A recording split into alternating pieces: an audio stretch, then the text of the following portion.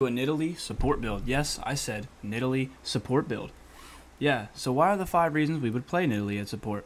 Well, she has insane burst potential when she lines up her combo. She has a ton of movement in her Cougar form. Her heal and attack speed buff on teammates can become very, very strong as the game goes on. She can snowball into being a carry support if you get a few kills and get your items. And lastly, you can turn into a freaking Cougar. I mean, how cool is that? Let's move on to the next portion. I would like to pause this message just to let you know that I am a new league player. I play in low elo, so this support guide will be support for dummies, but I have watched extensive video and I have been playing non-stop for about a couple months now, so you can call this a support guide for new players / low elo. Please don't flame me too much in the comments. Back to the video. So what do Nidalee's skills do and how can they help you as a support? There's a few reasons that her skills can be really, really good as a support.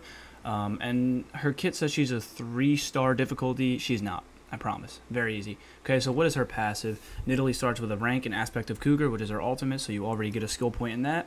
You get 10% movement speed for 2 seconds when entering brush. As you can see over here, I run to the brush. And look, I get a little bit faster. You get 30 seconds of movement speed while moving toward enemy champions. So if there's somebody here, you get 30%. When you hit champions or jungle monster with a javelin toss or a bushwhack, you mark them as hunted for 4 seconds. While an enemy is hunted, they are revealed with true sight, meaning you can see them. And Nidalee gains 10% movement speed, 30% movement speed when moving toward the hunted enemy. Alright, so I'll show that real quick. They're hunted, and I get 30% movement speed towards them. Okay, so very, very good passive, and when people try to run away, they just can't get away. The the Q is the javelin toss / takedown. In human form, Nidalee throws her javelin, dealing 474 magic up to almost 1500 damage based on distance thrown, which is ridiculous. Okay, so at max distance like that, you're doing 1000 damage. Insane amount of damage. Okay, so bushwhack is a trap that you put in a bush for 2 minutes. When an enemy walks over it, they are dealt 62 magic damage. Let's see if it'll proc on him. It will. Okay, so it does dot damage, and it marks them as hunted. Lastly, you have a heal that does 377, increase up to 754 based on missing health, and grants 70% attack speed for 7 seconds, which is a ridiculous buff. Something to note on bushwhack, if you put it in a bush, you get some free vision, so that's really, really nice as well. So you can kind of put it in choke points or put it in some bushes, and it holds down that area for you. So very, very nice. Lastly, we have our heal, which is Primal Surge / Swipe. So our Primal Surge is going to heal us a ridiculous amount. It's also going to give us a ton of attack speed. So you can see we're attacking very, very, very quickly.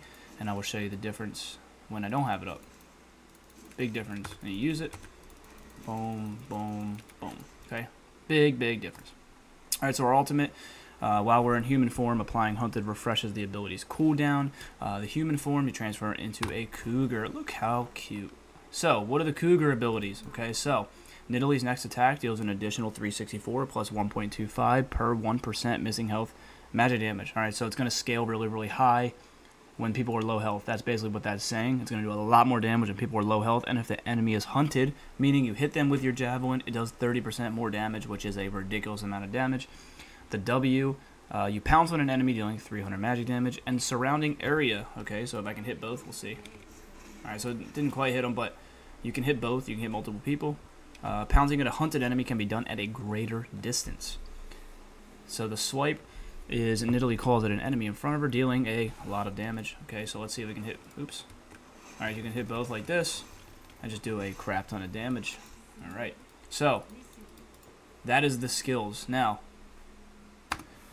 let me show you the basic combo of Nidalee. So, here's the idea. In the beginning of the laning phase, alright, you can play in the bushes. You hit your guy, hit your ADC with this, you transform, you jump on them, you E, and then you Q, and then you do a crap ton of damage. Alright, so I'll show you again. So you're playing from a bush ideally, so we'll go over here. Okay, so you're in the bush, you hit them with a Q. As soon as you hit them with the hunted thing above their head, you go right into this, W, E, light attack, Q, and then they're probably going to be dead. So again, I will say it one more time. Q, into your R, into W, E, auto, Q, dead. Okay? a lot of damage, and if they really don't die, you hit them with Ignite. Alright, so she does a lot of damage, like a lot of damage. Alright, so let me direct it to myself. So you Q, jump on them, finish them off. Okay, so here's another example. Oops. Okay, so let me rewind that a little bit. Okay, so here's another good example. So I dodge the ult, and I go into my cougar form. I hit him with another Q. Alright, so he's hunted. And I go into cougar form and kind of just trade him out.